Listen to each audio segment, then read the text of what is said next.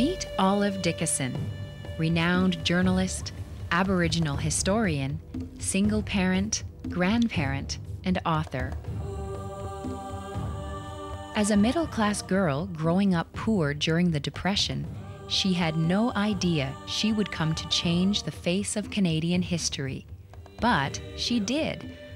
Her books, huge and encyclopedic in their scope, are Canadian bestsellers, and they're changing the way Aboriginal and non-Aboriginal people view their history and their country.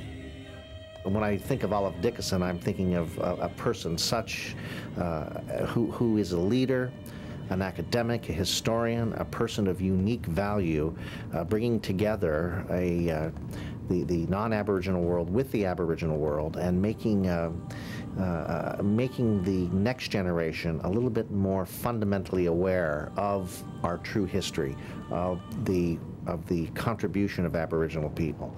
Non-Native people tell their history from their perspective. They have not been in our boots to tell our particular side. That's one of the wonders of the magic and the importance and the significance of all of Dickason's work, is that she's telling it from our perspective.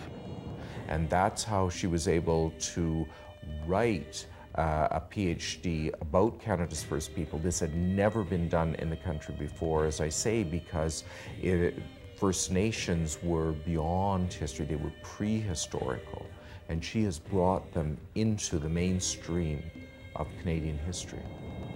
She wanted to immortalize our history, who we are, where we came from, where we might be going. That, to me, was her real intent. But inadvertently, she is more immortalized.